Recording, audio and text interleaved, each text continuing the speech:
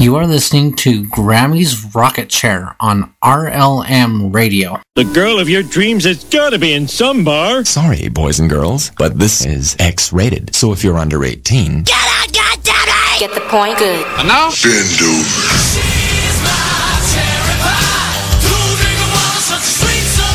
Y'all ready for this? Get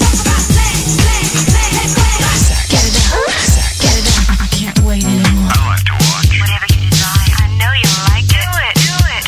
We do it all night long. And now, your host, Grammy. Hi there, ho there, everybody, and how are you doing on this Freaker Friday evening? Well, at least evening for me.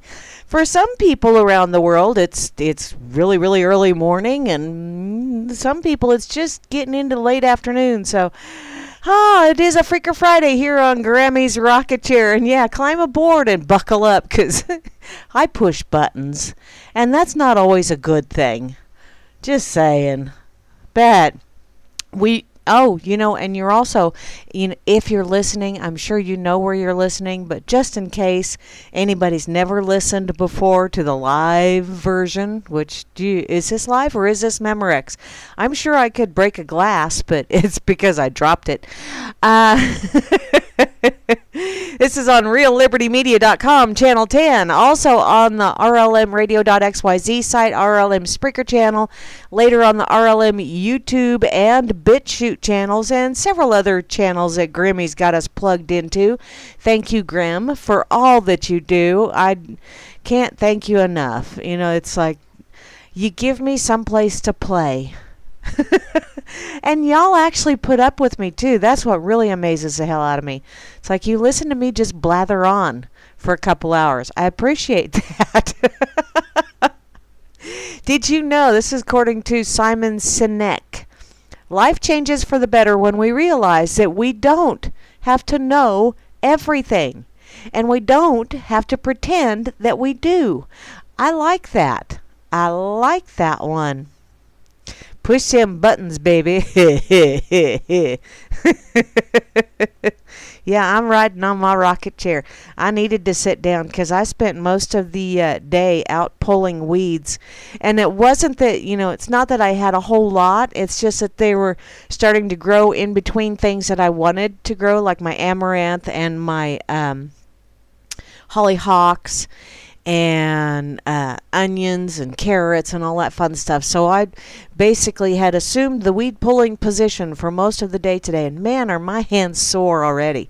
But hey, I got exercise, I got some sunshine, got to be outside, got to have all of that crap from the grain elevator blowing over my direction. Yeehaw! I'll bet I'll be sneezing my lungs out tomorrow, but what the hey. I did get to spend some time outside, but now it's nice to be able to be inside in a cool house and playing with you guys. So, let's go see what's going on Twitter. Twitter! Oh, I got to tell you guys, by the way, thank you to all my new followers. I got a couple of new followers over here on Twitter. Thank you ever so much, and I'm sorry. And you probably won't be around for long. I have a tendency to go through them pretty fast. Let's see, new tweets here. There was something, because I follow the real Donald Trump, just for shits and giggles, if for no other reason. But I got a little notification from the real Donald Trump that he had posted something. And, oh my God, I found myself actually agreeing with him. It's one of those broken clock moments here, peeps. And he says, Donald J. Trump, at Real Donald Trump, over on Twitter. Social media giants are silencing millions of people.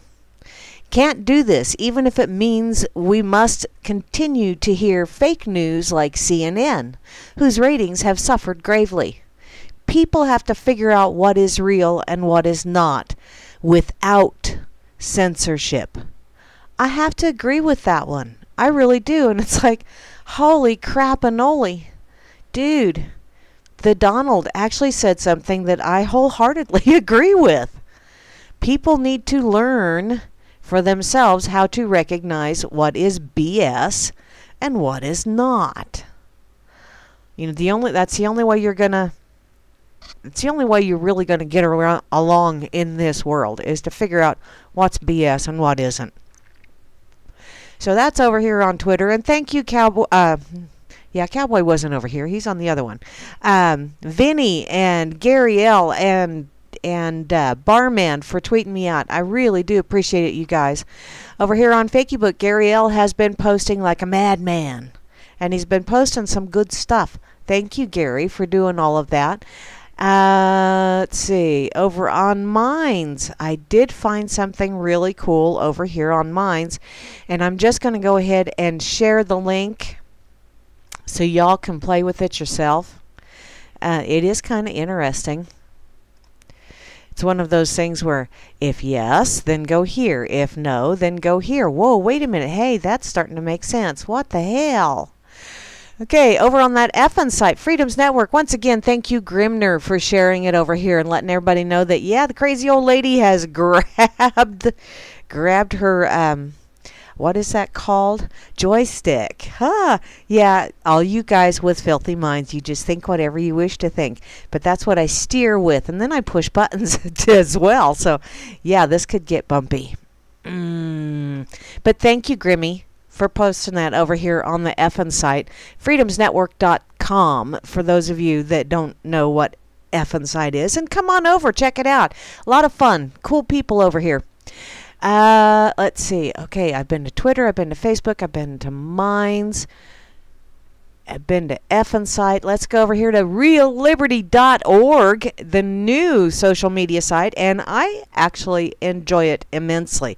I haven't been able to play a whole heck of a lot lately because I've been playing catch up from helping other people last week, so tending to my business today. Actually, for the last couple of days, I've been tending to my business. Thank you once again, RLM, over here on RLO, for sharing that I am on right now. It's kind of scary. Kind of scary. And thank you, Grimmy and Barman over here. And a big special thank you to Ant for getting this site up and running. You the bomb. You the bomb. Okay, now to the place where you need to be if you want to give me static, because I know if you're listening in on Spreaker, you can do the chatty thing over on Spreaker. But yeah, I have crap internet, tin can, kite string, and a little bit of duct tape, just because things get wonky out here in the wind. But come on over to reallibertymedia.com. Think of a nickname, join the chat, give me some shit. People in the chat room will probably jump in with you, or they'll play monkey pile on you. You never know, but pull up your big girl panties or your big boy tighty whities and come on over and give me some static, because I'll give it to you right back, honest and for true. That's kind of sort of the way I roll. So I'm going to go ahead and close Twitter down just because I'm having entirely too many things. Now I've got to... What? Come on. Don't be giving me that shit. I got to get to this one just because I found it over on Twitter. Oh, wait. No. You know what I got to do? I got to get over to RLM. Yes, I do. Is it Grimmy's birthday? Is it? Grimmy, I missed it. Happy birthday, Grim. I'd sing to you, but most people say, no, that's singing at people. So I won't do that to you this time. But happy birthday, Grimner, and thank you once again for all that you do. You are the gift that keeps on giving, hun. Now, and speaking of, Barman right up top over here in the chat, closely followed by Grimner, the birthday boy. Although, was it a couple days ago, hun? Did I miss it? Am I a little slow on the uptake? Okay, that was a rhetorical question.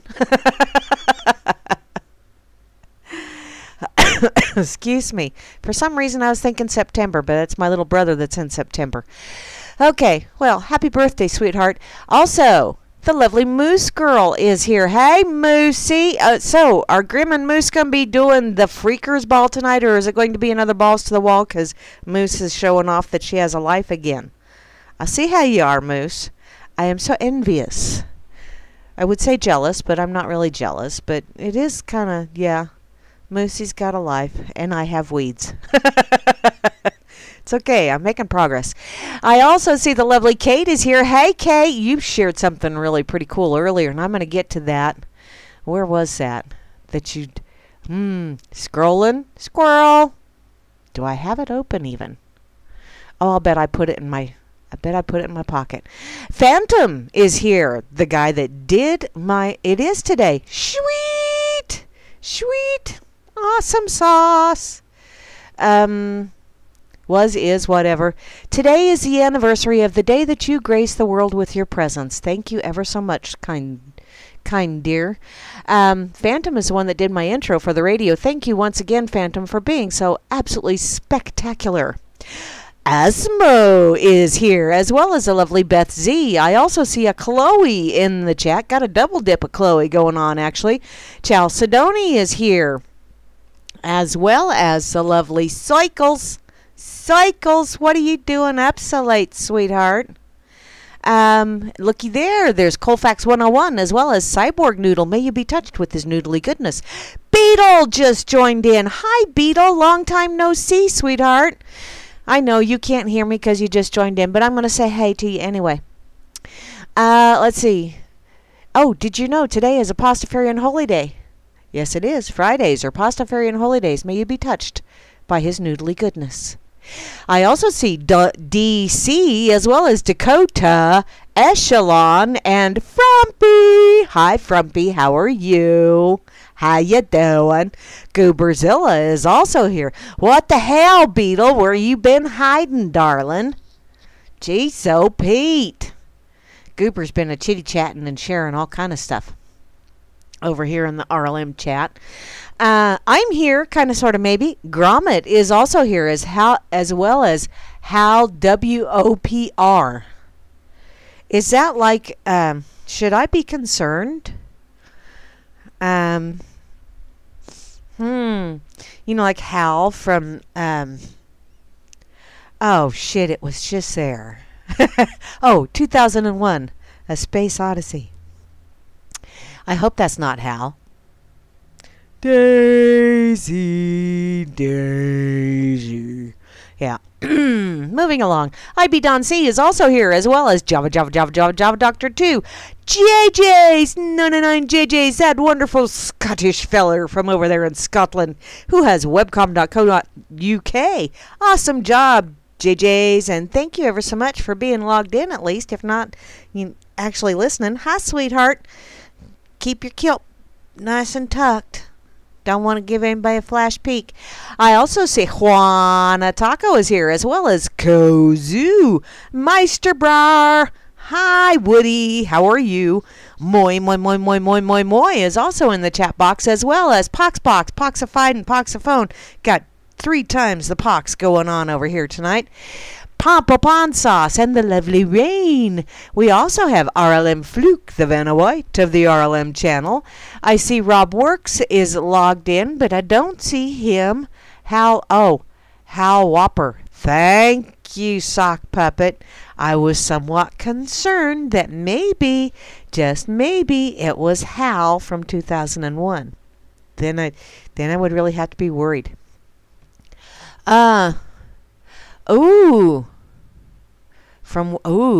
That's not cool, Grim. I don't want to go there. Let's not play that game, okay? Shall we play a game? I can think of all kinds of fun games to play that don't involve any kind of kaboomies. Let's see, where was I at? Rob Works, yeah. I don't see him in here. He must be logged in, but not really doing much of anything. Sock Puppet! Sock is a button pusher as well. He likes pushing buttons. He's kind of kinky like that. I also see the F-Bominator Skittle is in the house. A bot, but still an F-Bominator bot. Trust No One is also here, and I see he joined over on realliberty.org. Awesome, Trust. And to round out the crew, the one, the only, the Vinny, who always does things easily. I had to throw that in there, Vinny, just because I know a trip should trigger. Vinny's triggered. Triggered! Yay, Pippi's there. Yay, yay, yay. Okay. Where was I going to go? Oh, yeah. I saw this on Twitter, And I thought, yes, we're going to go here. It's from Newsweek, by the way. Supposed to be one of those reputable places, but God only knows anymore. Hell, half of them are like, really? It's no wonder the print media is going to shit. Actually, my mother said that she subscribes to several magazines simply because she doesn't want them to stop printing, which I understand that, and she does enjoy reading them. And I think she gets Discover magazine and the Smithsonian, and I don't think she gets Newsweek, but I don't know, but she's got several of them that come to her house. None of them they're girly ones. She doesn't get girly mags. Let's see. Lying sack of what? Who's a lying sack of? I hope not. In any case, you know, some people lie like a rug and people walk all over them because of it. Dun, dun, dun, dun. Okay, so Newsweek, in their health section, FDA approves psychedelic magic mushroom ingredient Psilocybin for depression trial. You know why they're approving it? Because they're wanting to figure out a way to synthesize it. And they don't, you know, you idiots don't realize that when you synthesize this shit, it no longer works the way original. Okay, what the hell is going on, Vivaldi? Am I going to have to close you and start you up again? I think I am. Because you're being a poo-poo head, just like opera was. So,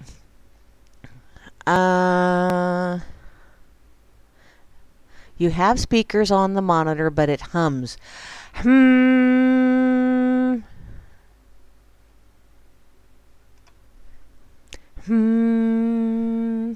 Okay, I'm reopening my Vivaldi.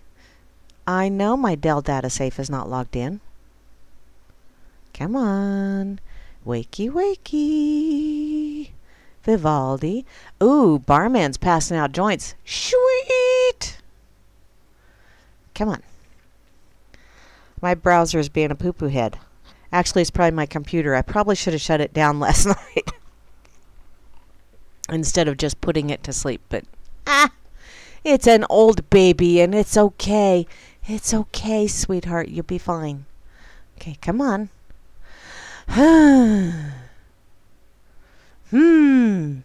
Well, I can't think of anything to talk about. I know, that's shocking, isn't it? Let's see. Clock is broken. Whose clock is broken? My clock was broken because I actually agreed with Donald Trump. So, come on, computer. Don't be such a poo-poo head. Don't make me open up my tablet and try and open shit there. I think it was the Newsweek page. I really, really do. I think the Newsweek page was messing with my browser. And I don't want to go to Waterfox because it's worse.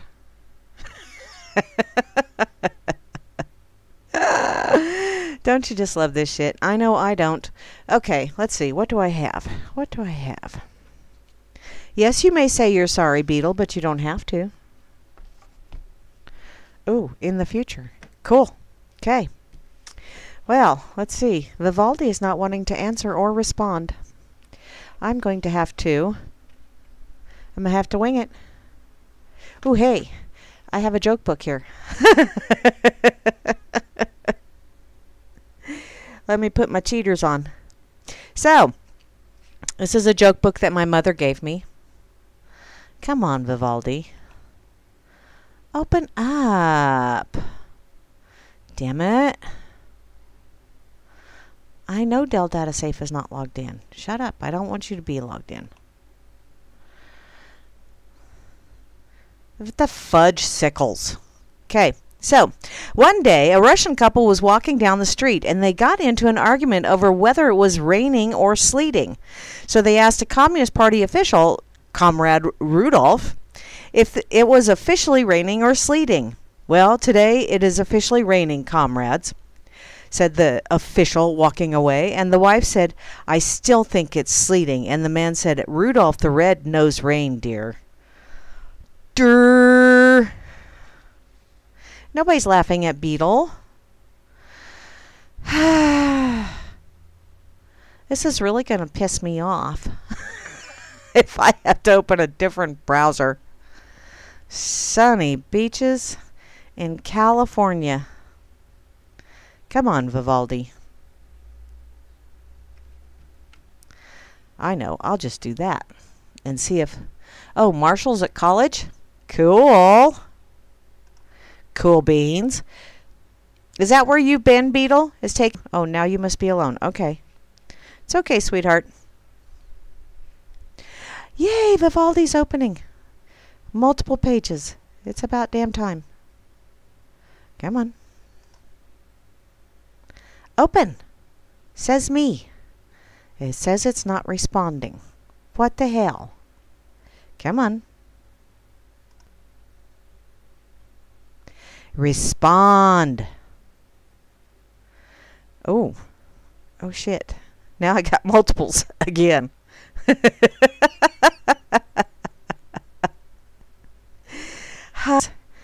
There went the black screen. This is going to be a fun one. I can tell you that right now. It's frickin' Freaker Friday. By gosh and by golly. Don't do this to me, computer. You were being just fine. And then all of a sudden you decided to go wonky on me. What the hell? Don't be crashing on me. Not in the middle of my broadcast. You want to crash on me, you can do that after I'm done on the radio. But if you want to do it in the middle of a broadcast, that totally sucks. So, let's see. Let's find another joke, shall we? While I'm waiting for my computer to stop giving me the black screen. Which it is. This is going to be an interesting one. I know. You don't... Okay. So, that went away. Yes?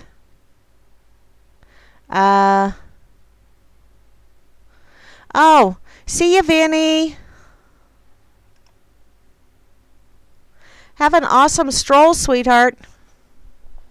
It's okay, because I'm just sitting here puttering, waiting for my damn Vivaldi to wake up and smell the coffee. So, I'm going to read you another joke, shall we? You know, if I had my book I'm reading close by, I would read that to you. But I do not have my book that I'm reading close by, so can't do that either. So, okay, the old retirement gentleman goes into the base hospital for his annual physical. Any complaints about your physical condition, the doctor asks, to which he replies, my sex life isn't as good as and often as it used to be, complains the general. So, come on. Thank you, Vivaldi, for opening up. Now, we'll close that one. And we'll go to, I know you're trying to do your thing, sweetheart. Just do it. Just do it. Okay, back to this. So apparently his sex life isn't as good as it used to be. To which the doctor responds, really, General? When was the last time you had sexual relations? Apparently it was 1958, said the General. Well, no wonder, said the doctor. That's an awful long time ago, and you're an old man. And the General replied, angered, what do you mean? It's only a little after 2100 right now. Oh, good God. Oh, good God. Okay. Let's see what else is gonna... Come on.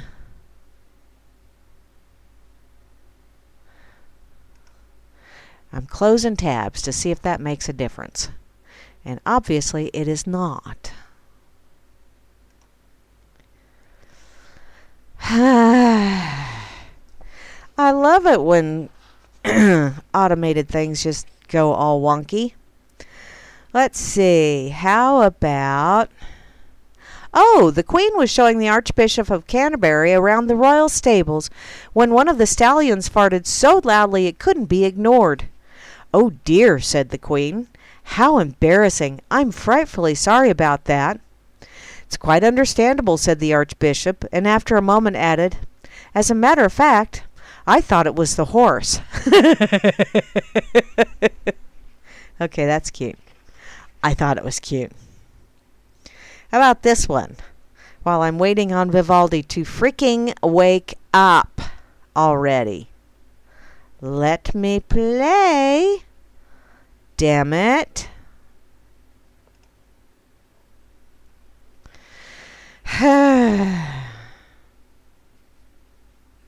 So, guy goes to the doctor, and the doctor tells him he only has a day to live. He goes home to tell his wife, who asks him what he wants to do for his final hours. Well, of course, he wants to spend them having sex. They have great sex all night long. Finally, about 2 a.m., the wife says she's tired and wants to go to sleep. And he says, "Oh, come on. Can't we do it just one more time?" And she says, "Look, I've got to get up in the morning. You don't." Ba-dum-bum-bum. Guess what? My pocket opened up.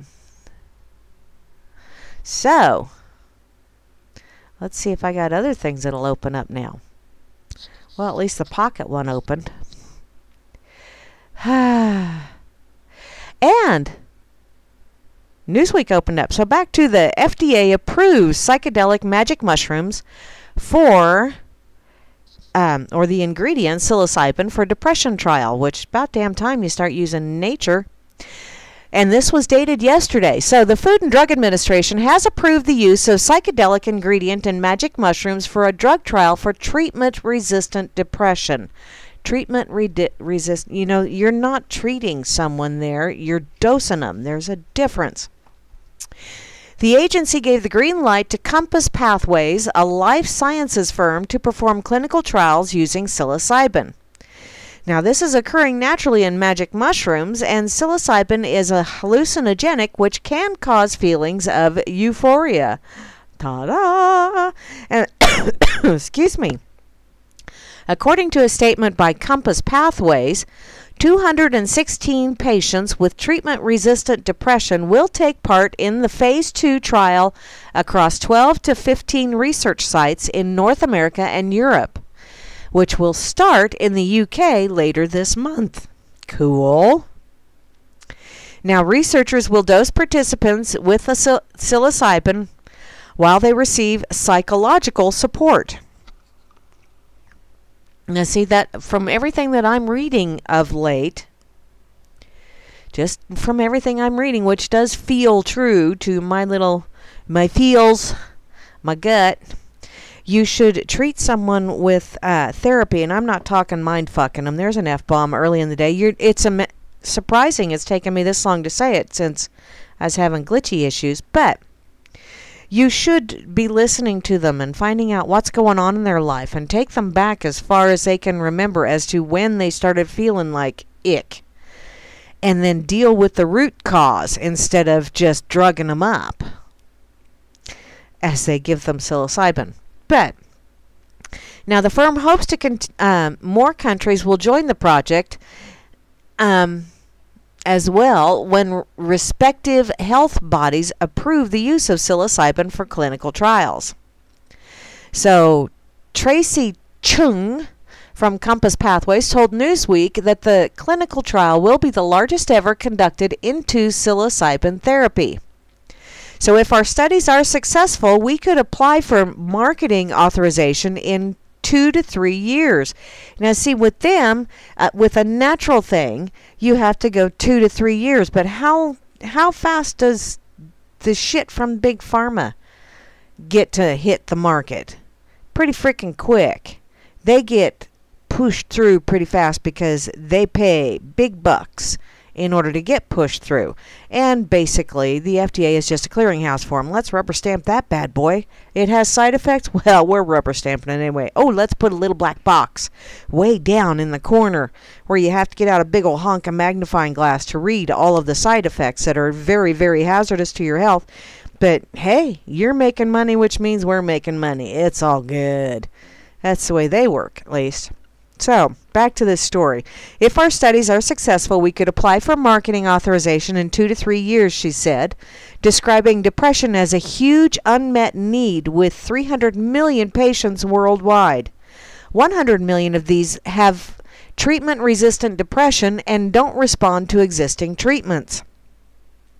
Which, when you stop and realize that in this world, most of us have been traumatized in one way or another, until you get to the root cause of whatever caused the trauma, you're not gonna fix it till you deal with it. Gotta face that fear and deal with it.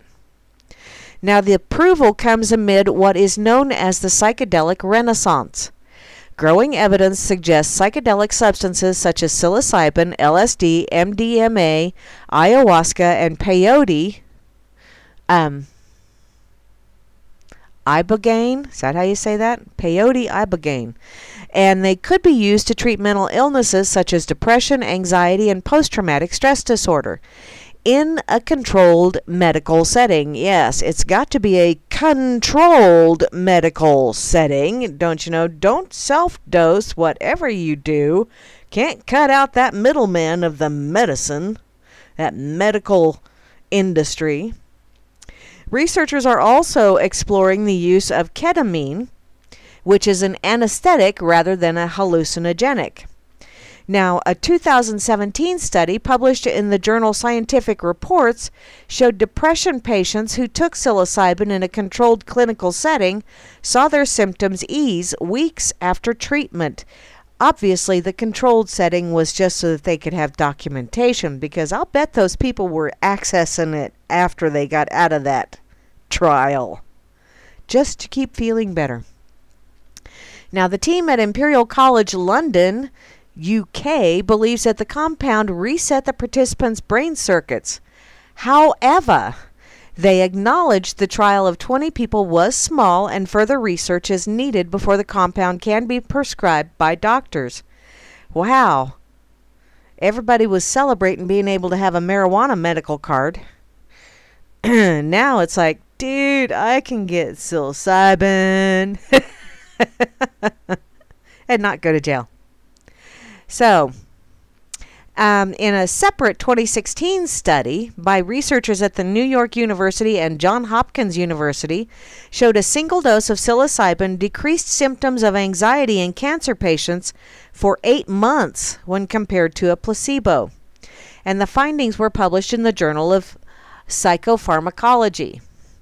Now, psychedelics are believed to help parts of the brain that generally have little connection to communicate, and lower activity in the regions which do. Researchers at the University of Cambridge wrote this in The Conversation. And magic mushrooms are not life-threatening unless large amounts or strong batches are taken. That is according to Alcohol and Drug Foundation. But researchers do not condone illegal drug use. Well, if it's frickin' nature, you do realize that fungi, the fungus kingdom, is larger than the plant kingdom and the animal kingdom combined. It's nature at its finest, actually. So taking magic mushrooms without the supervision of medical professionals carries short-term risks such as vomiting, diarrhea, loss of muscle control, psychosis, and seizures, as opposed to some of the other things that medical professionals give you that can cause all kinds of dastardly things, including death. Even years later, some takers experience flashbacks of hallucinations. I've never had flashback, not that I know of. If I did, it was just like, whoa, that's cool. In any case, Berkeley University of California warned on its website, it's important to keep in mind that the conditions in these studies were strictly controlled and patients meticulously monitored during treatment. These drugs should never be tried outside of medical monitoring. Yeah, why? Because they want to be able to charge you that $90 a visit or $120 a visit or whatever the hell it is anymore for a doctor's visit, because, you know, that's their lifeblood. Keep them coming. Repeat customers. I gotta tell you. Now I'm going to go ahead and share this link real quick, simply because there is another link in this one that I want to go to, because it's like, oh, really now? You even clean the bathroom, Beetle? Dude. Let me put this over on RLO as well.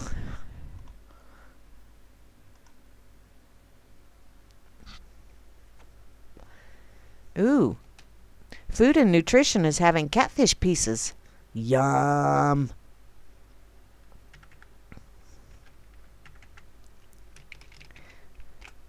Okay. Got it there. And let me put it on the effing site real fast. Oh, yeah. Well, maybe not real fast. So, I'm going to come over here and open up this related link.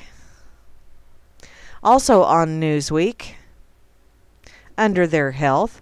And it's from 3 days ago. Coconut oil is pure poison, says Harvard professor. You know, those are the same ones that say that you have to focus on just one thing in order to be happy. What? No, I don't think so.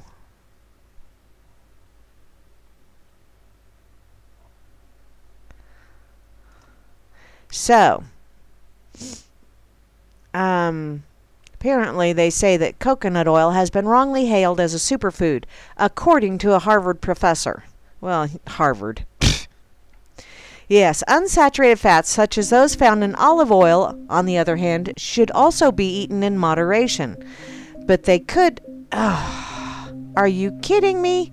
Stop it. Shut up. It's that damn Harvard thing, after I already told it to shut up. So, oh, okay, let me get back to this. So, unsaturated fats, such as those found in olive oil, on the other hand, should also be eaten in moderation, but they could improve blood cholesterol. But maybe almost kind of sort of eaten in moderation. Yes, they should. Everything in moderation, dumbass. Don't overdose on anything. Not even chocolate. So, Michaels is the latest to question the health benefits of coconut oil. Last year, the American Heart Association updated its science advisory, urging the public to avoid consuming coconut oil if possible. I wonder why. I've been using coconut oil for a couple of years now. Several years now, and I have not noticed any adverse effects. Oh, hey, I just popped my neck. Yay. Now, following the analysis of over 100 studies dating back to the 1950s, researchers concluded... Shut up, you stupid thing. Yeah, it keeps auto-playing a video. Frickin' Newsweek. In any case, back to this.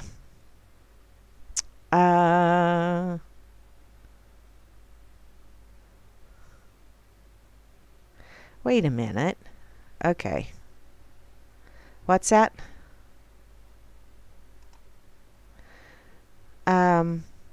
Yeah, there's lots of fake olive oil companies out there. Okay, I'm going to get back to this because apparently it wouldn't let me scroll far enough up, so I need to get to the top of this. Huh? You think? So, start over again. Coconut oil has earned and lost its reputation as a so-called superfood in recent years. And that's rightly so, according to a Harvard professor who has labeled it pure poison. Karen Michaels, professor of the Department of Epidemiology at Harvard T.H. Chan School of Public Health, explained that recently during a lecture at the University of Freiburg, Germany, that regardless of the advice peddled by unqualified and self-appointed online health gurus, consuming coconut oil carries a raft of health risks. According to a translation by Business Insider Deutschland, in her lecture, Coconut Oil and Other Nutritional Errors, she explains that the substance poses a greater risk to heart health than lard, as it is almost entirely made up of saturated fats. Now, these are believed to block our arteries. Actually, I had someone explain to me, someone with a medical degree, that a lot of this stuff, your blood cells, when they go through your veins and your arteries and the capillaries and everything, when the blood cells hit the sides, they kind of dent the sides, and often enough, and they will make little divots. But if you have saturated fats, if you have cholesterol, it goes in and it smooths those over again, so it keeps them working properly. So, of course, that was just one person, and I happen to agree with them simply because I like what they had to say. I don't have the medical expertise, but still, I think a lot of this shit, they tried to put all of the bad juju on saturated fats instead of sugars, and sugars is bad juju. Excuse me. So generally, fats packed with fatty acids are those that are solid at room temperature. And according to the American Heart Association, the average person should only consume around 11 to 13 grams of saturated fat per day, or 5 to 6% of the total daily calories. Now, that was at the beginning of the article. So, yeah, they don't tell you how much sugar. They don't tell you how much of that other bad juju shit they put in. They tell you that how much the fat flushes that crap out. In any case, following an analysis of over 100 studies dating back to the 1950s, researchers concluded that saturated fats raised so-called bad cholesterol, or LDL. Coconut oil was found to spike LDL levels in 7 controlled trials. Well, when I started doing coconut oil, my LDL started dropping. So, maybe I'm weird. Well, okay, there's no maybe to that, but still. Apparently, the public seems confused. In a 2016 survey, in the New York Times,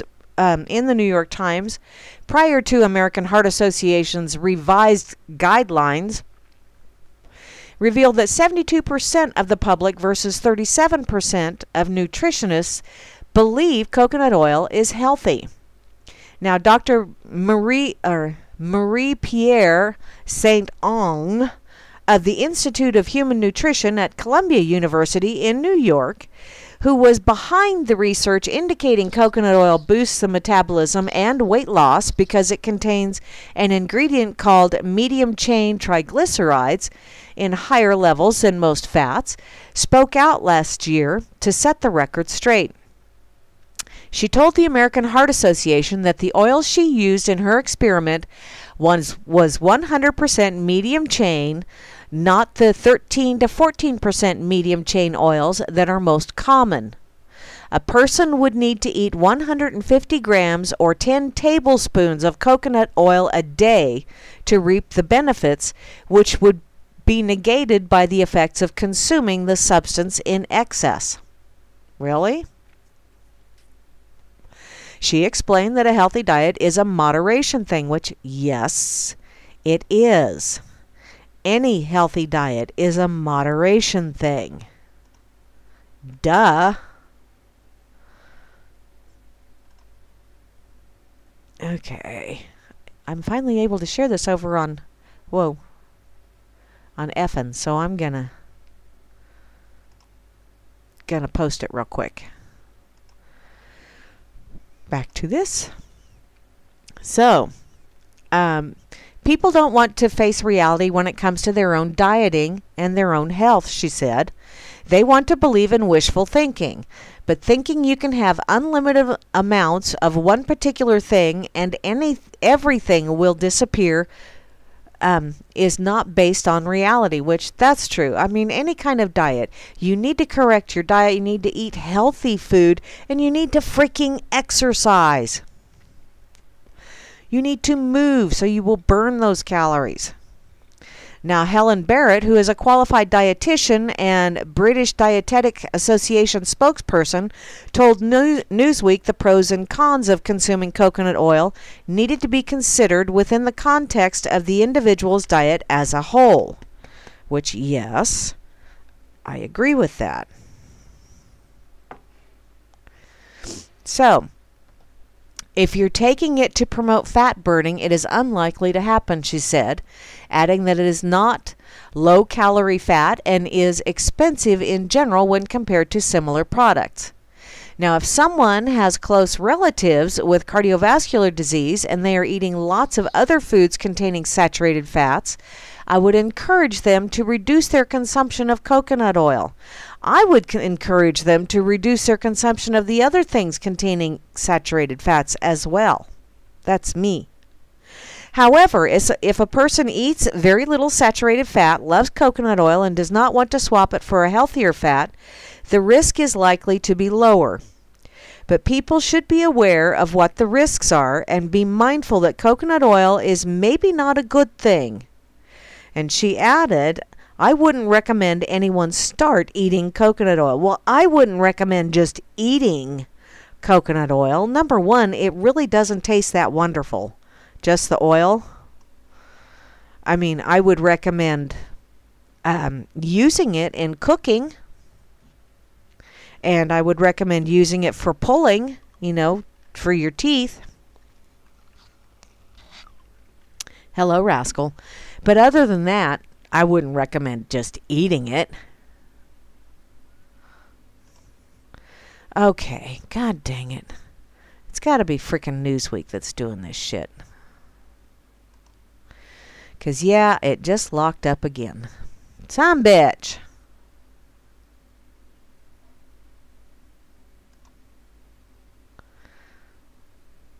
Come on, Vivaldi. Stop it. Yes, I know you're not responding. I see that.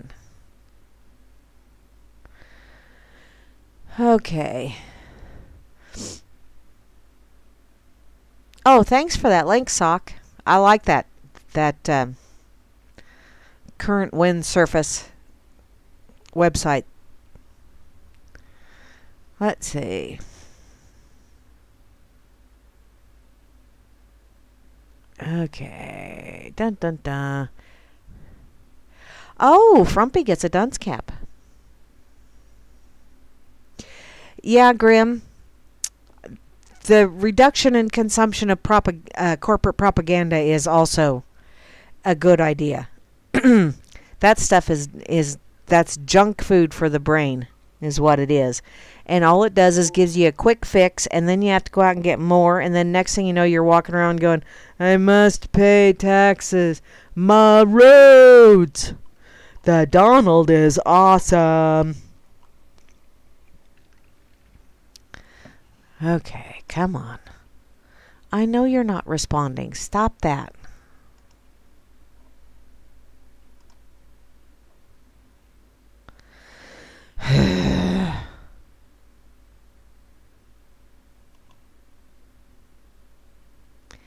Frickin' Vivaldi. Damn it, damn it, damn it. So,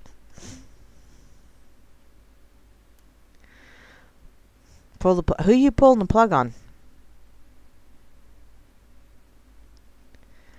Okay.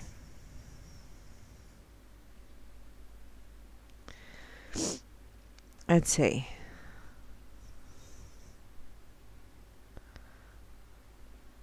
Oh. Yes, Grim, it is. Yes, it is. Come on. Well, I guess since I'm stuck here,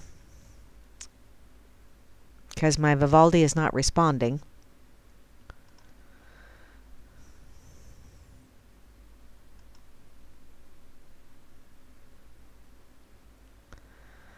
Oy, oy, oy, oy. So, let's see. Let's read some of these headlines that I can see. 50 health foods that are secretly unhealthy. Well, I know pretzels are not healthy for you. Duh. I mean, I like them, but I know they're not healthy for you. 50 facts about the human body you probably didn't know. Gee, I'd like to go to that one, but my freaking Vivaldi is stuck. How about, is it dangerous to wake up a sleepwalker? Depends on what they're doing. Daughter suspicious of parents' simultaneous deaths. Yeah. Oh, we had one of those out here. Although they were exes, and one of them was remarried and had been remarried for years and years and years, but they both died on the same day within about 2 hours of each other. It was freaking freaky. Wow. Instagram adds a recommended for you feature. Yay! Casey Anthony defamation suit goes before a judge. Okay. Ouch. Kitty cat. Ouch. Your claws hurt.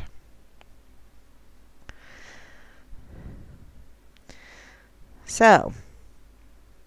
Oh, and I saw that one too, Grimmy. That's the one that Kate shared earlier about John McCain.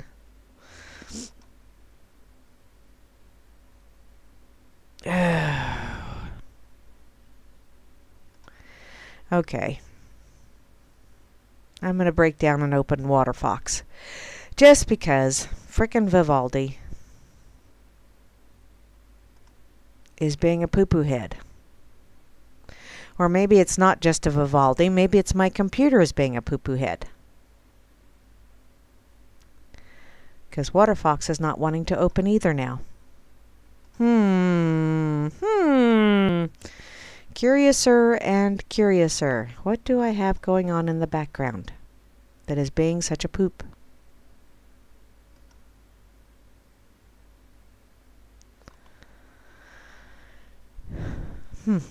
There we go. Yay! Vivaldi opened. And it's working. Yay! Yay! Yay! Whatever it was, it rectified itself. So, let me get this shared over to the FN site and to the RLO site real quick before I close Newsweek, because you're being a poo-poo head. So, add that one, close that one, put it here, and then I'll just have to, oops,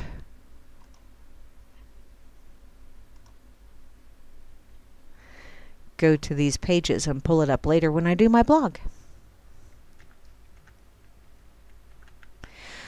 I think I call BS on that coconut oil thing, though. Seriously.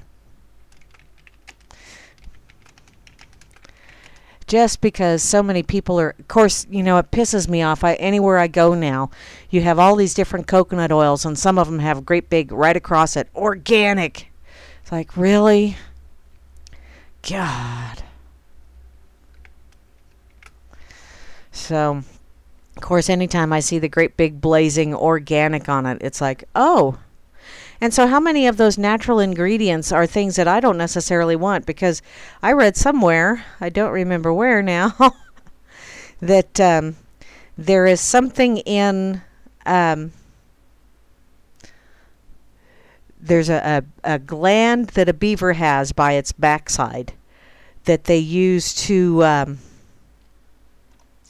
do as imitation vanilla flavoring in some foods. And it's like, what? That's just gross.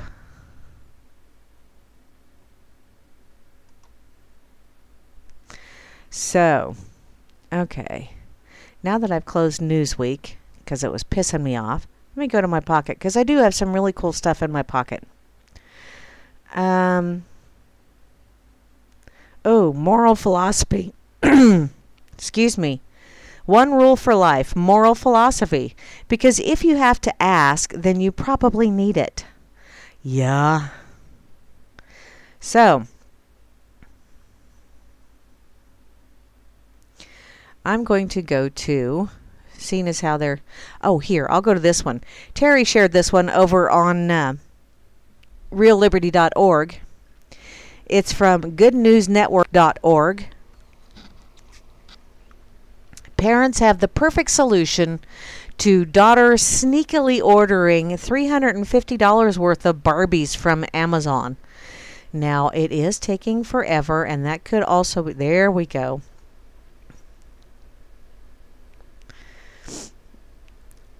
Somebody would have been, yeah.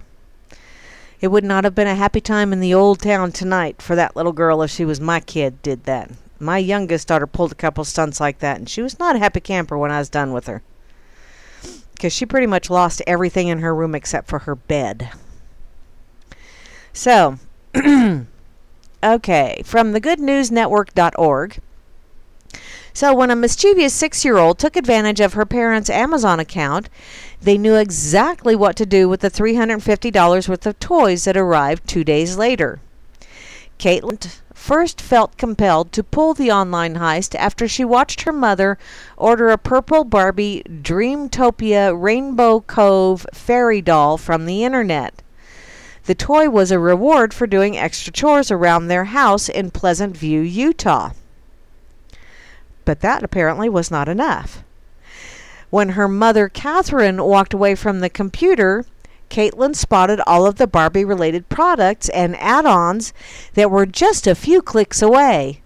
And a few minutes later, $350 worth of toys were being prepared for delivery.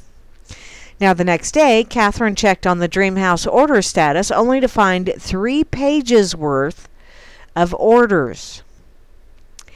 And she was only able to cancel 2 of the orders. The rest were already on their way.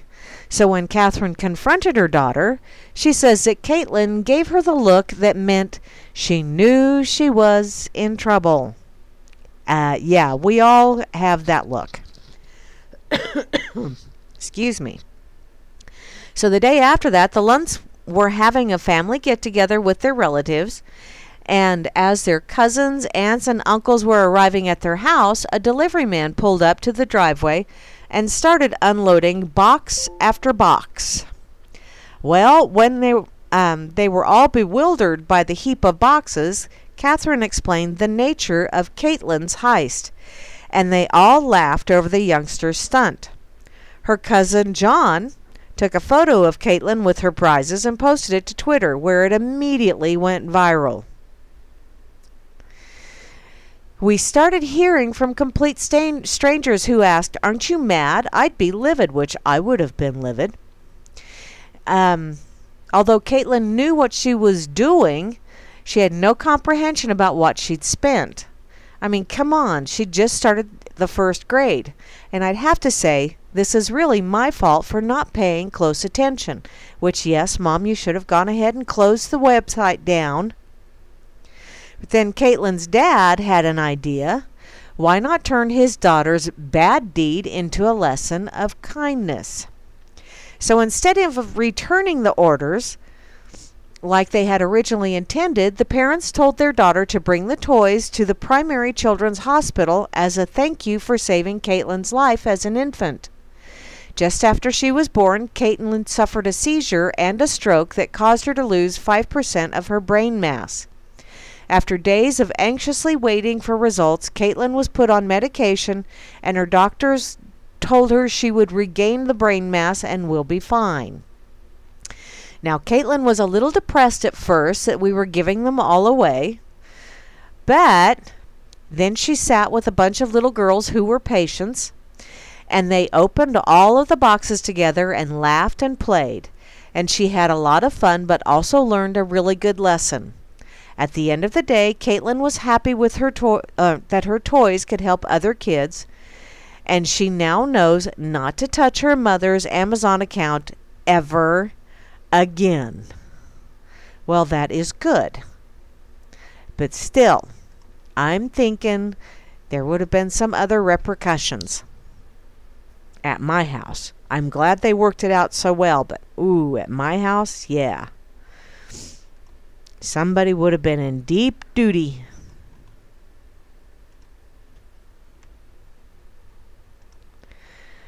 Let's just close that one. Let's see. Russian satellite showing very abnormal behavior in space. Really?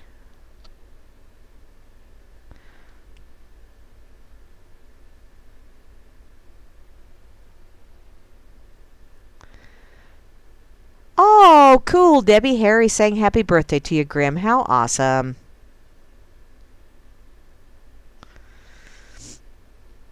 Okay, let me put this over on the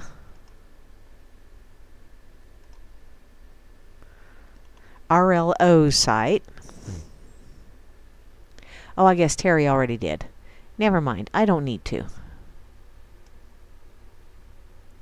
We'll just do that. And let's see, did she put it on the effin' site? Check and see. Oh, come on, Vivaldi. Don't be such a poo. I know, Anti. It is a good news site, so they had to have a good solution, and I'm pleased with them. That's awesome. But it's one of those things where it's like, little girl, there would have been some punishment involved around my house. Hey. Let's see.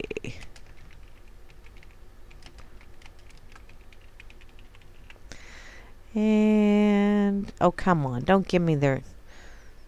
Goodnews.org does not wish to post over here on effin' site. There has been an error processing your request. So, fine. Maybe I can just put it over on Minds, and then that way I can go back to it. So, the Russian satellite, thank you ever so much, Gooberzilla, for sharing this one from Fox Business. Russian satellite showing very abnormal behavior in space. What kind of abnormal behavior? Abnormal? Apparently, the U.S. State Department raised concerns about a mysterious Russian satellite orbiting space in a very abnormal manner, according to Christian Davenport, the author of The Space Barons. What? Is it a good... No, it's good news. Good news. Not a good new, although it would not share properly on the effin' site, so I'll just put it over here on Minds. The heck with it. That'll learn them.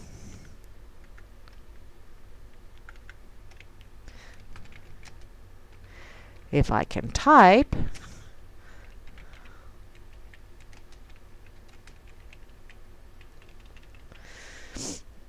Apparently it does not wish to. Okay. Fine. No worries. We'll just cancel that. Over on effin'. Back to the Russian satellite, because you know them Rushkies. Okay, so we don't know for certain what it is, and there is no way to verify it, said Assistant Secretary of State for Arms Control, Verification and Compliance, Yelim Pablet. Apparently they said that at a conference at Switzerland on August the 14th. That's a really long job title. Assistant Secretary for State for Arms Control, Verification and Compliance. Wow. That would be like a really big plaque on your door. Now, the government official also indicated the satellite could be used as a weapon. To take out U.S. systems like GPS, internet, and telephones in space. Do we have telephones in space? Really? Davenport said that the spacecraft, capable of interfering with what he calls the eyes and ears of the U.S. military and the intelligence community, should be a grave concern. Well, I think it's funny if it can mess with y'all's eyes and ears. I know, I'm naughty. So if there is a spacecraft out there in orbit, it could go up to U.S. satellites, national security satellites that we are so dependent on for warfare. Oh, take those bad boys out. You know, if you don't have any satellite imagery, then apparently you can't bomb on nobody, can you? No, they'll figure out ways. In 2007, China fired a missile 537 miles above the Earth, hitting one of its own satellites. And Vice President Mike Pence called the action a highly provocative demonstration of China's growing capability to militarize space, while announcing the Pentagon plans to launch a Space Force as the sixth branch of the U.S. military. Okay, so you're pissed at China for supposedly militarizing space, and yet we're going to militarize space. Oh, it's okay if the U.S. does it, but not if anybody else does. National security. Apparently, the time has come to establish the United States Space Force, Pence said on August the 9th. Pence, shove it up the old chocolate whiz-way, why don't you? Davenport said that the Department of Defense is working on developing a network of smaller satellites in order to make them a harder target for foreign adversaries to hit. Ooh, cool. So it's like Space Invaders. Anybody remember that really old Atari game, Space Invaders? I remember it. I used to play it a lot. So just as computers have gone from huge mainframes down to your iPhone in your pocket, satellite technology has made these massive satellites the size of a refrigerator, and now the size of a shoebox. That's kind of scary. In his book, Davenport notes that Silicon Valley billionaires, most notably Amazon's CEO Jeff Bezos and Tesla and SpaceX CEO Elon Musk, are using technology and innovation to dramatically lower the cost of space travel. And yet, the military-industrial complex needs billions of dollars to do their shit. So what these billionaires are able to do is help the Pentagon get those satellites into space more cost-effectively, more reliably, and quicker. Yay.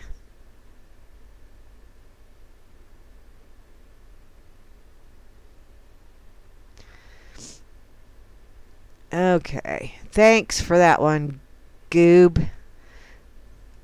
It's not nearly as fun as I thought it was, but yeah, it's an excuse for them to do some kind of BS.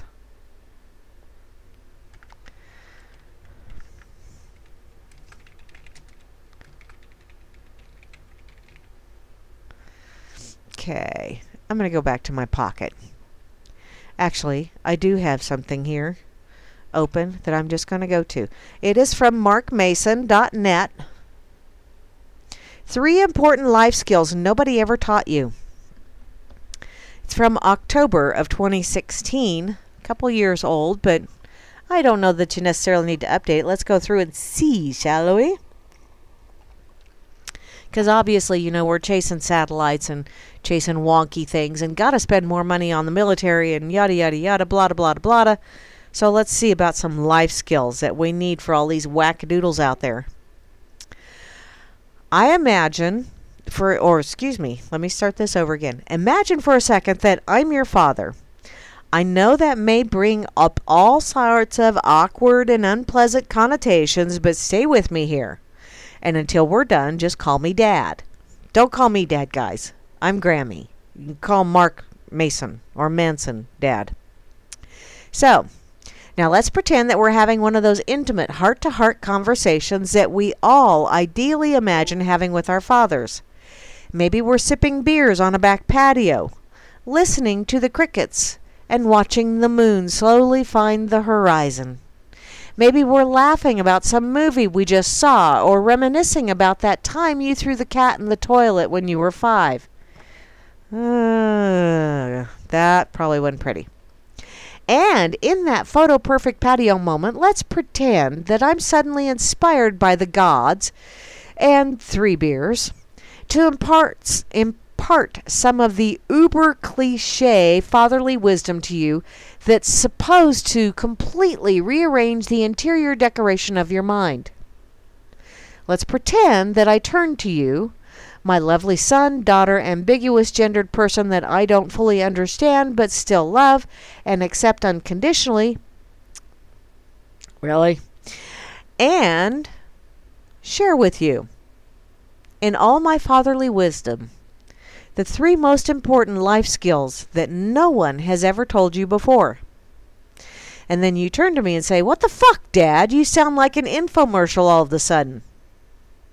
And I'm like, yeah. And then awkwardly launch into the conversation anyway, because fuck it, I'm your father and you have to listen to me, whether you want to or not. So, yeah, pretend all that stuff is happening. And then imagine this is more or less what I would say.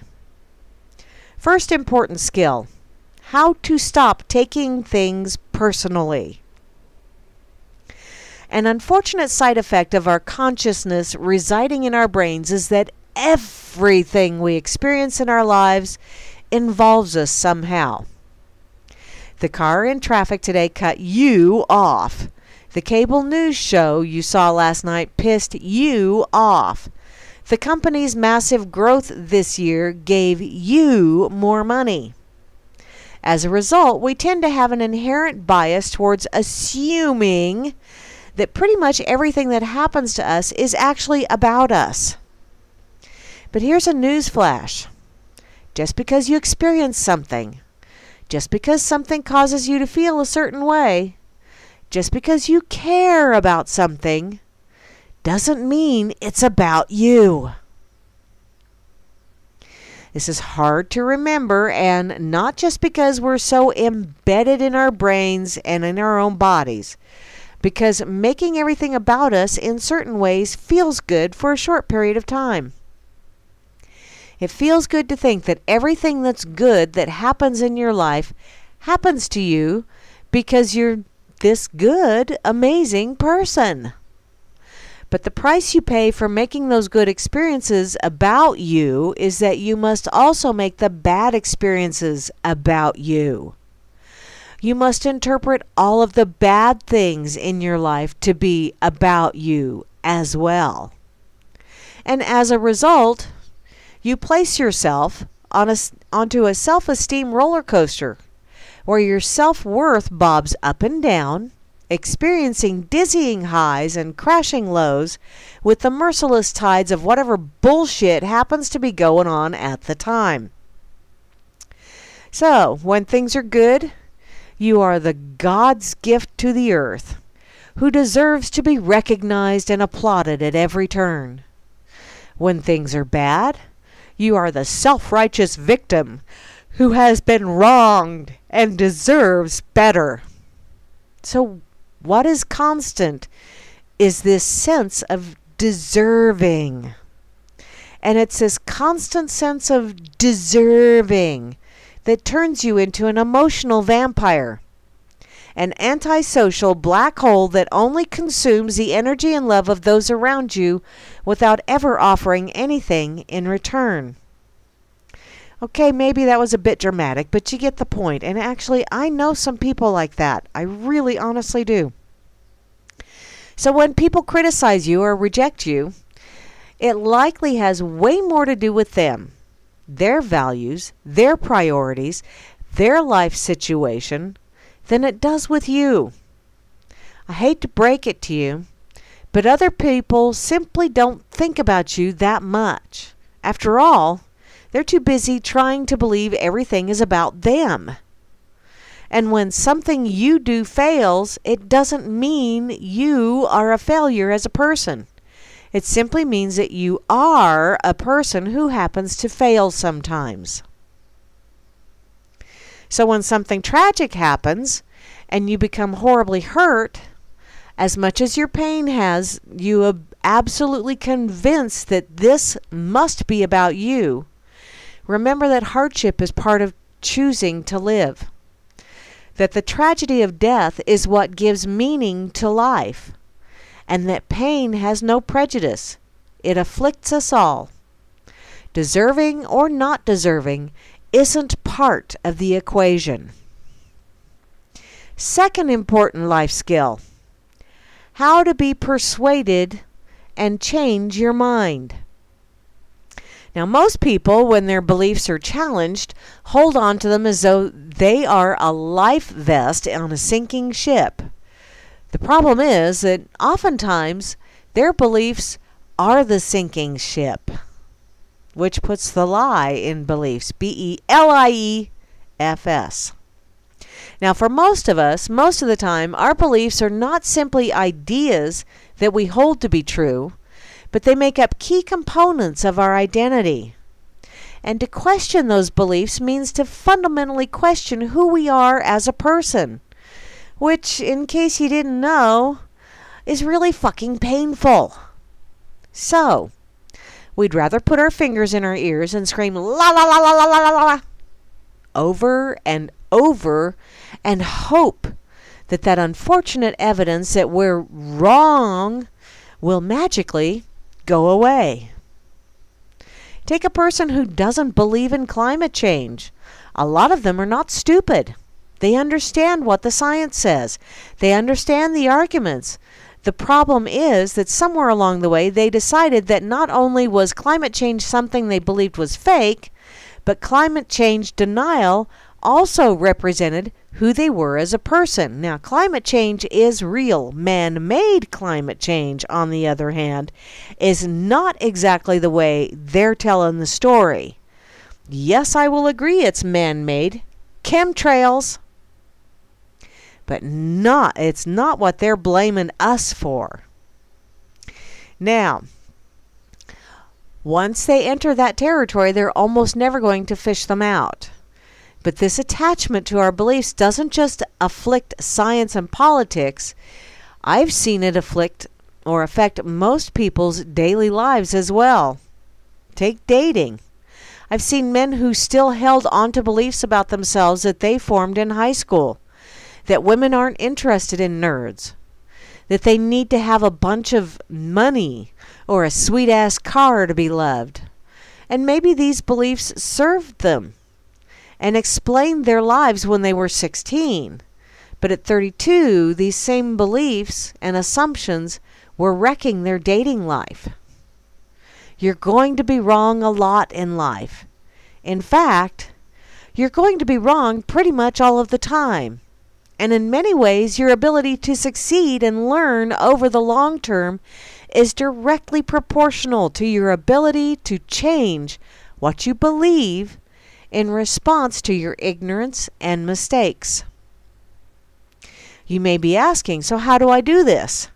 Well, there is no how. It's all in your head. There is literally nothing to do here other than mentally try on new perspectives and ask yourself, what if this thing is opposite to my assumption were true about me? What would that mean? And then psychically traverse the answer. It will be scary at first. Your brain will resist it. But of course, that's where the practice of this skill comes in. So try this. Write down 20 things in your life today that you could potentially be wrong about. And again, I don't mean material stuff. I'm sure my understandings of physics is sorely lacking in many ways, but that's not the most important thing I need to change my mind about. So what we're going for here is questioning some of those deep assumptions about your identity. I am not an attractive person. I'm lazy. I don't know how to talk to people. I won't ever be happy because I feel stuck in my life. I think the world is going to end next Tuesday. The more emotionally charged the assumption, the more important it is to write it down and challenge it. Then, after you've gotten 20, go through and write down what it would mean in your life if it were wrong. This will feel scary at first as well.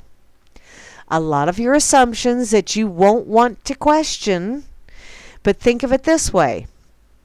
How confident can you be in your beliefs if you've never challenged them? If you've never seen the other side? What we want to develop is that ability to see the other side.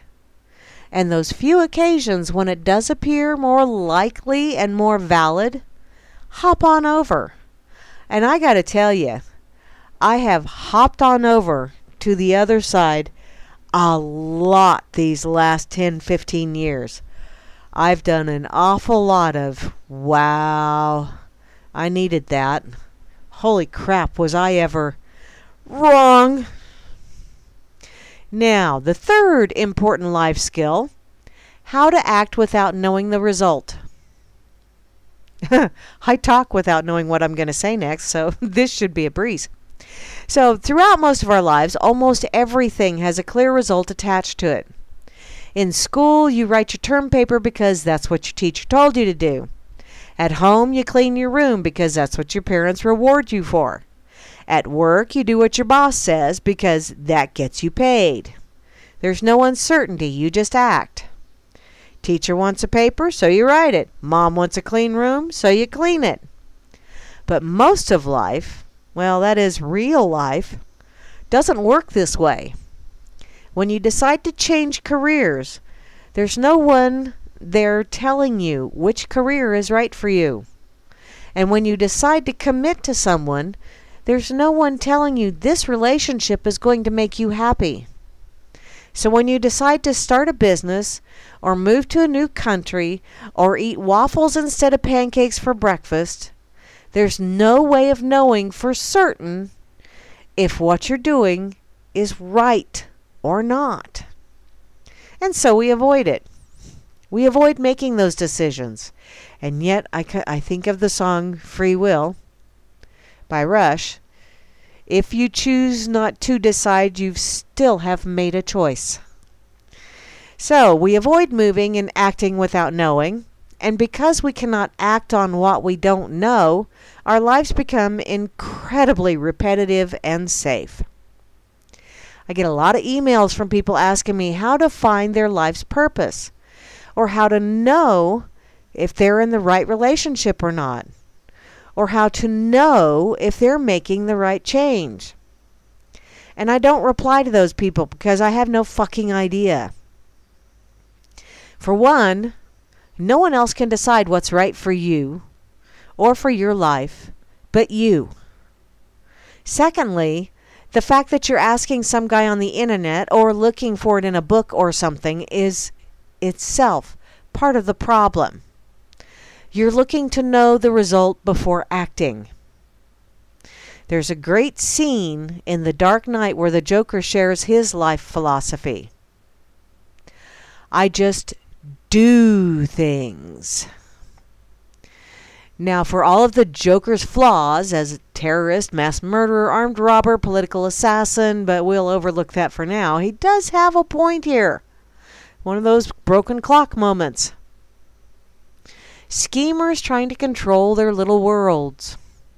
The fact is, sometimes you just have to do things for no other reason than to do them. Do them because you can, because they exist. As George Mallory said when asked why he wanted to climb Mount Everest, because it's there. Add some chaos to your life. A certain amount is healthy. It stimulates growth and change and passion and excitement. Developing the ability to simply do things for no other reason than curiosity or interest or hell, even boredom. The ability to do things with no expectation for result or accolade or productivity or fanfare. It will train you to better make these big, ambiguous life decisions. It will train you to simply start on something without knowing where in the hell it's going. And while this will result in 1,000 tiny failures, it will also likely result in your life's biggest successes. You can start small. Open up meetup.com and attend something for no other reason than it looks interesting or is there. Go to Udemy or Khan Academy and sign up for a course for no other reason than it looks cool.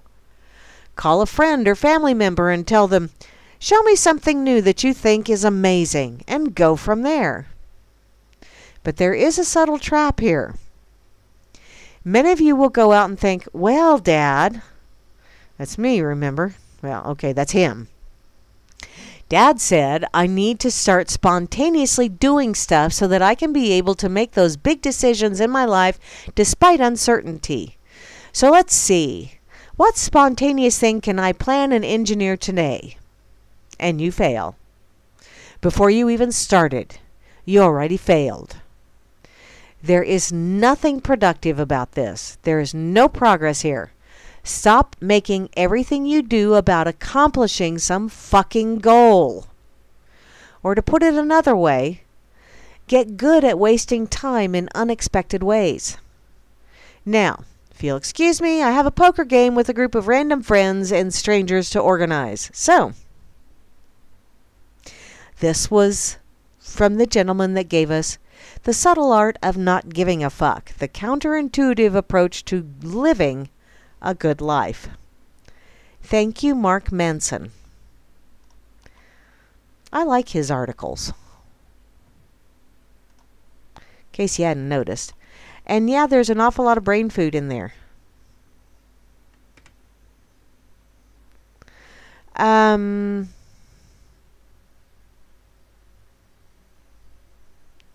Grimmy, you're a neutron? Okay.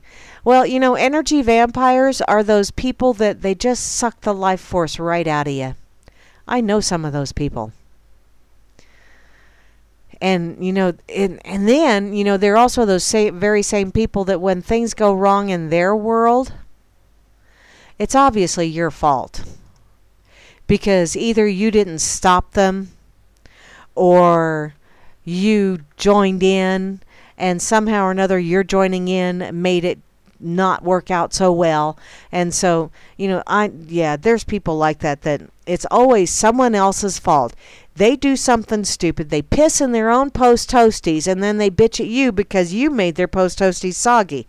Who cares that it smells like urine? Of course, post toasties, tastes like bleh. Anyway, so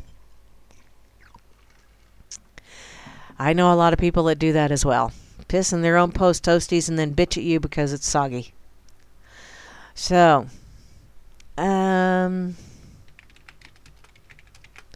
put this over here on that RLO page.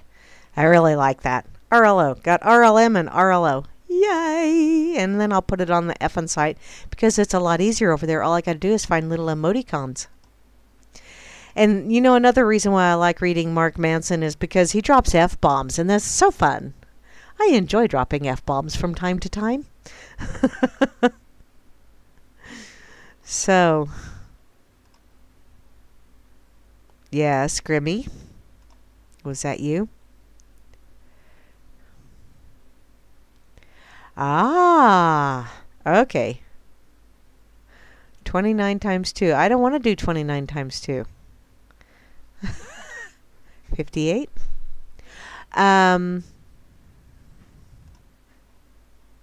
You are a young whippersnapper, Graham. That's what you are. Just saying. So, I'm going to go to my pocket. Did you know that Google named in lawsuit for illegally tracking users? Users' movements who turned off their location history, which I never turned the location history on my phone. Now, I do have another thing that has it, but let's see. Let's just go to that one, shall we? And then I'll go check out the pig. This is from bigleaguepolitics.com.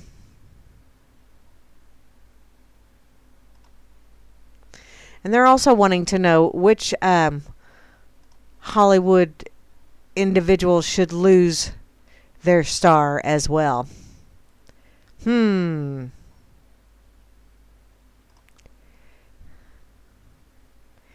Oh, Grimmy, you just keep on a scrolling and a moving, hun, 'cause yeah, you're I got you by a year, hun. In any case, back to this article. So, Google has been named in a lawsuit of illegally tracking the movements of millions of Android phone or U.S. iPhone smartphone users, despite them turning off the location history in their phone settings. Now, the suit filed on Friday by plaintiff Napoleon Pataxil in San Diego, California. Let me see what the date is on. Oh, 21st. So, just this week. Last week, Friday, is when he filed suit.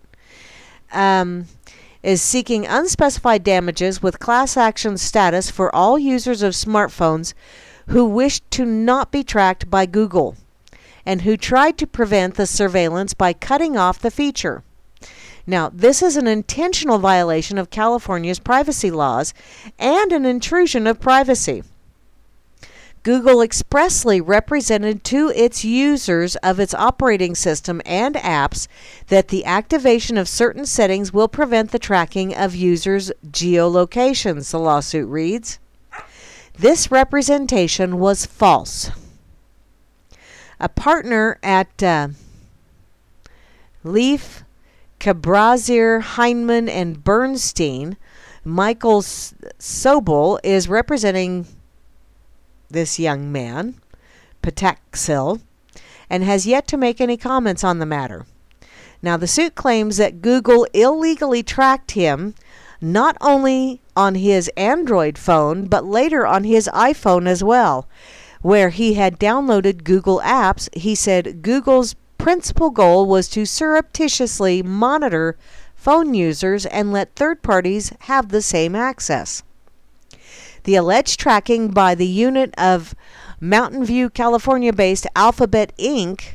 was described in the August 13 Associated Press article, which said it has confirmed by computer science researchers at Princeton University. That's according to Reuters. Now, on Google's website, under the Help section, it now reads that turning your location history off does not affect your location services on phones and reveals that some location data may be recorded through other Google services, such as Maps and the search feature. Thanks, assholeos. Now, the page previously indicated by turning off one's location history places the user's visits were not stored by Google. And a letter has been sent by Electronic Privacy Information Center, a non-profit public interest group, to the U.S. Federal Trade Commission to look at Google's actions and whether it violated a 2011 consent order.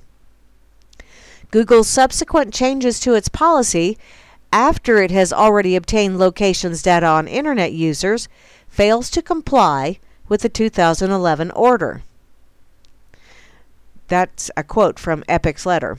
Now, the case is Pataxil versus Google, U.S. District Court, Northern District of California, number 18-05062. So, and from what I understand, wasn't just a few months ago I read something about Google is the new F-bomb. So instead of dropping an F-bomb, just say, oh, Google. Which, yeah, you're giving them more attention. I don't know that I'd really want to do that. Let me put this over here. Yes. Yeah, Grammy, it is a bunch of damn space cowboys.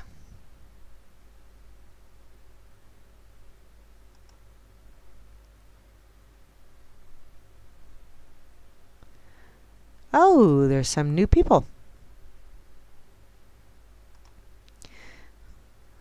Yeah. Okay, so let me post this over here.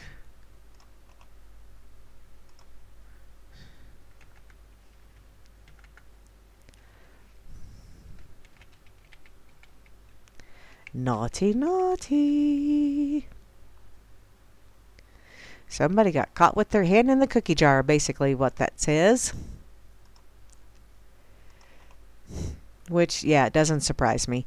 And, you know, even if you're not using Google as your browser, there's lots of other... Well, my Vivaldi, and I think Opera as well, are probably using some kind of a Google base or something, which, yeah... Okay, get that posted, and then I think it's time to go check out the pig. P-I-double-G. Over here on the politically incorrect Gazette.com or pigazette.com. Yes, I know, Vivaldi, you're having a hell of a time opening up pages.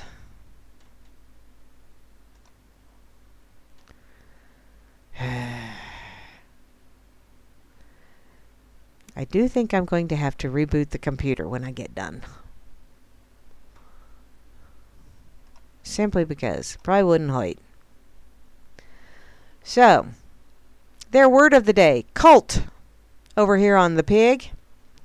It's a pay-for-play belief system wherein the more of your worldly goods you surrender, the more you are absolved from any meaningful control or accountability over your own life. Similar to liberalism, except they surrender someone else's worldly goods.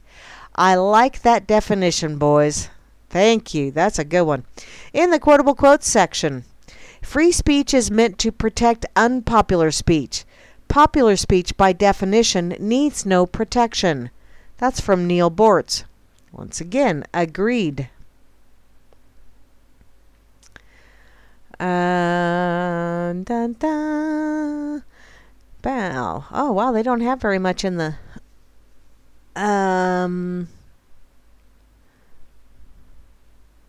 What is this? Oh, all kinds of President Trump shit.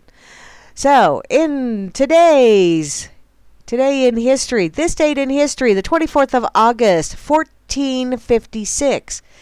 The printing of the Gutenberg Bible is completed. Wow. And things just went downhill after that. That's why we can't have nice things. This date in history, the 24th of August, 1853. First potato chips prepared by Chef George Crumb at Moon's Lake House, near Saratoga Springs, New York.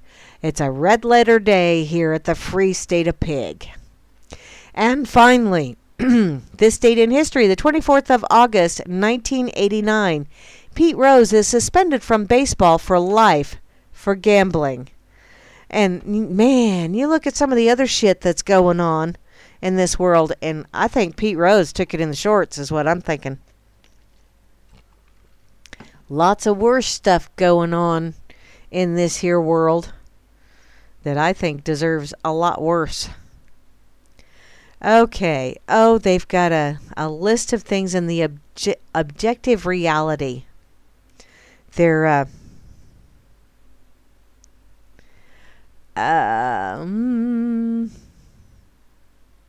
top story this week. So let me see. For starters, let's see. Oh, this is going to be a trigger thing. Okay, so for starters, Pig extends hearty congratulations to the high school and college inmates of the graduating class of 2018. Now that you have your diploma or degree, you're going to need to forget all the social engineering crap you were force-fed by educrat eggheads for 12 plus years. The mere fact that you're here means that one or more of the following is true. Number one, despite the educrats' best efforts to indoctrinate you with cultural Marxism, multiculturalism, level playing field, sensitivity training, and diversity, your synapses are still working. Number two, you work for the NSA. Number three, you clicked something during a dizzy spell, and when the room stopped spinning, you were here. Or number four, your obsession with weird sex convinced you that Pig is a porn site featuring plumpers. Well, all right. I'll bet you Porcus heard this one. So, whatever the case, Pig is here with our post-graduation survival guide. Who knows?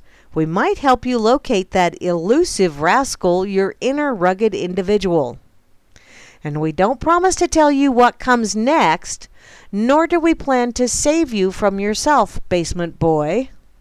But what you do is your call. Our primary purpose is to alert you about some of life's speed bumps. Think of us as your very own This is Realville welcome wagon. So we're not here to lecture you, no matter what your choice. That's right, choice. For the first time, you call your own shots, which is a vital step in regaining your individuality and securing your independence.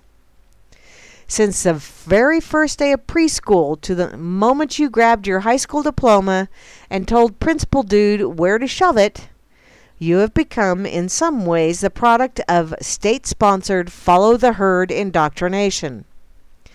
Choice was not an option. Questioning authority was not an option. A difference of opinion was not an option. Hell, dodgeball was not an option. You don't want to get us started on that. I'm thinking somebody got a smack in the face at dodgeball. I took a few of those myself over the years. You know those red rubbery balls? They stung like a mother. In any case, aside from all the feel-good gobbledygook and maybe some reading, writing, and arithmetic sprinkled in every once in a while, you ask yourself, what the hell did I learn? You better come up with a suitable answer because you're about to do a header into the transcendent brute called objective reality. Now, objective reality is a nasty bit of business that takes no prisoners. But we're not the heartless bastards that you think we are. Since you're not ready for warts and all reality, we'll jumpstart your brain with remedial enlightenment here and are some essential guess what items to prepare you for your header into the pernicious pest, objective reality, and its partner in crime, real life. Number 1, life is not fair. Get used to it. Life rarely serves up an equality of results. It does, on the other hand, deploy the same opportunities to all comers. Number 2, unlike the Little League in that blue state where you grew up, life keeps score, then picks winners and losers accordingly. Number 3, remember how your rights suffocating campus had designated free speech zones which you needed permission to use? Well, the real world doesn't work that way. By and large, unless a property owner says otherwise, the good old USA is one big-ass free speech zone which you don't need permission to use. Number 4, the first thing the real world does is rip off your training wheels, trigger warnings and speech codes, etc. And you're going to see things you don't want to see, hear things you don't want to hear, and encounter concepts that you don't want to think about. That's why liberty is such a thrill ride. Number 5, the world won't care about your self-esteem. The world will expect you to accomplish something before you feel good about yourself. Number 6, remember when your no-nad BFF talked you into switching your major from sociology to gender studies? Yeah, no harm, no foul, since the real world both have you headed in the same place. And do you want fries with that career path?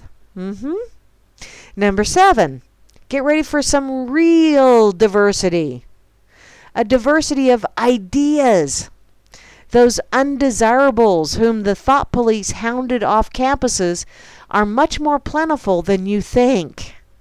There are a lot of them, and they're everywhere you go. You can't make them shut up or go away. Number 8, unless your family owns the company, you won't snag that 6-figure salary or vice president job and a company-paid BMW right out of school. However, in your trumped-up economy, you need to deem yourself lucky to pull down minimum wage at a fast food joint. It's all up to you.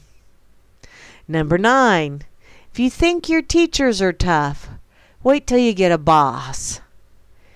He doesn't have tenure. Number 10, flipping burgers is not beneath your dignity.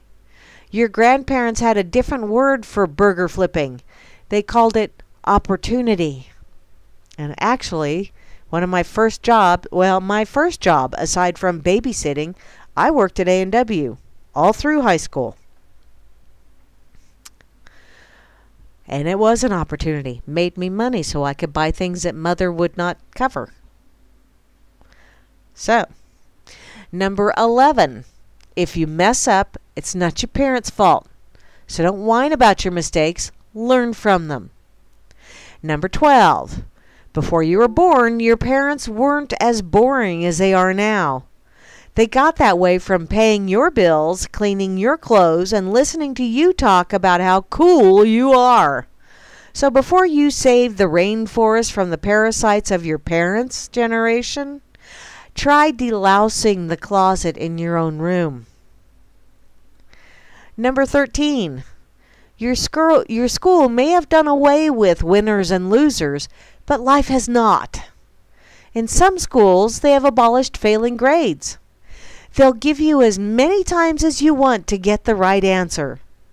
This, of course, doesn't bear the slightest resemblance to anything in real life.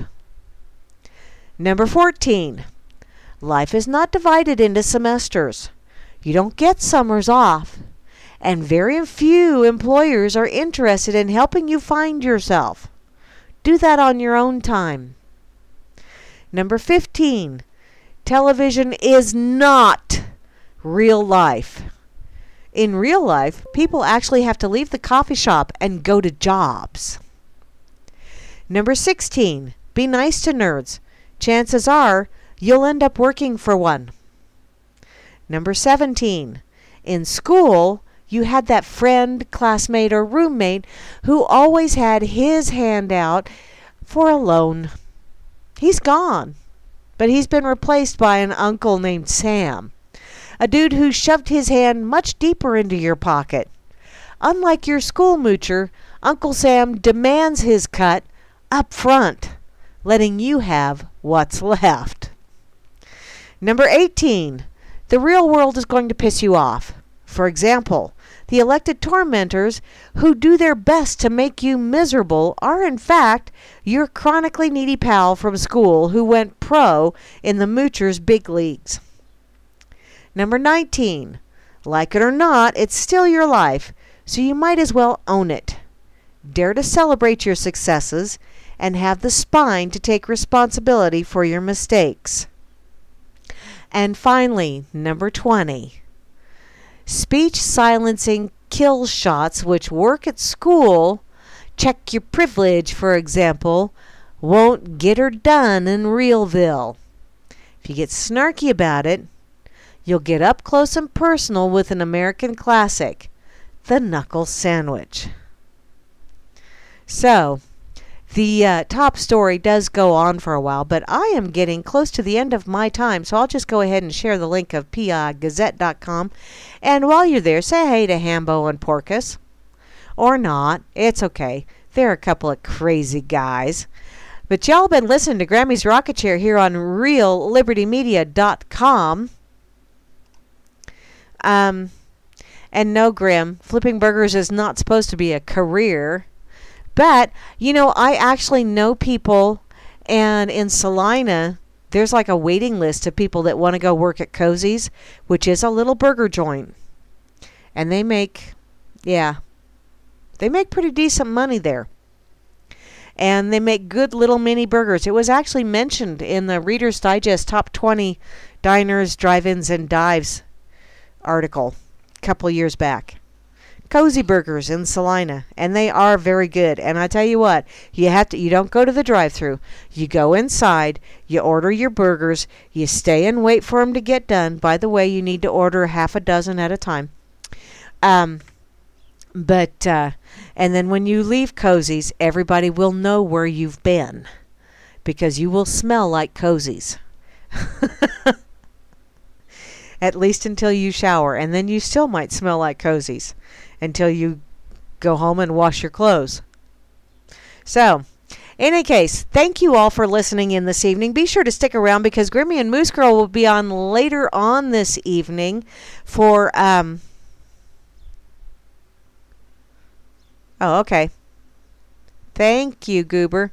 Later this evening with the Freakers Ball with Grim and Moose Girl. Tomorrow at noon Eastern Time, or I think that's when it is. I tell you what, how about I go over to realliberty.org because I do believe that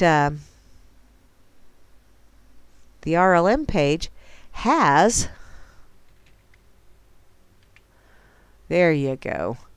I think it has a schedule on there. I think. Let me scroll down and I will find it. 'Cause I'm pretty sure. There it is. Okay. And you know what, Grimmy? I was going to download that app from my phone, but then it said it wanted... when I approved the downloading of that app, it said that it was going to... it would have access to clear my SIM card and access something else, and I went, fuck that shit. So, no, I didn't download it. Sorry, hun. I don't know if I went to the wrong... No, because I clicked on... Something was not right with that, and so I said, no, ain't doing it. Okay, in any case, tomorrow at noon, Eastern Time, the Dork Table with Flasharoonie Dork and Vinny Dork, I hope, unless I'm otherwise corrected before I get done this evening.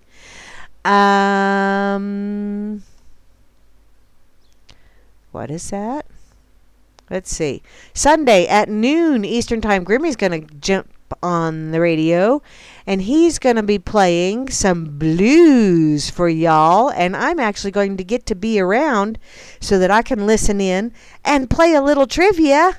I'll sit here and I'll be knitting. I probably won't play a whole heck of a lot, but I'll watch because I'll be knitting. I got a little thingy to finish. And then directly following Grimner will be Hal Anthony, who's going to open up a can of whoop ass on yo ass behind the woodshed. So, yeah, Sunday's going to have all kinds of interesting stuff. Then Wednesday, I will be back for my Wackadoodle Wednesday edition of the Rocket Chair. Let's see. I got through that entirely too fast. Do I want to go back to... Did I share pig? I did not. Let's share the pig over here. I know it was weird, Grim, but in the authorizations thingy it said, "Thank you for the schedule, hun."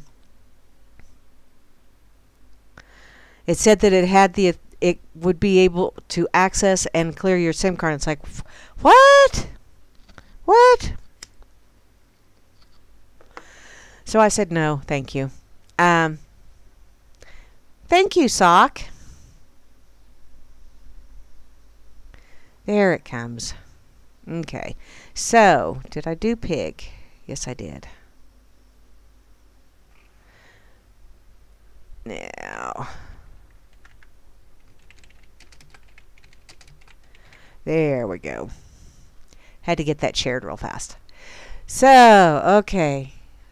Where shall I go? Where shall I go?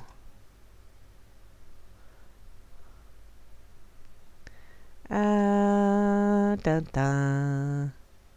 I'll go to my pocket again, because I do have just a couple minutes left. So,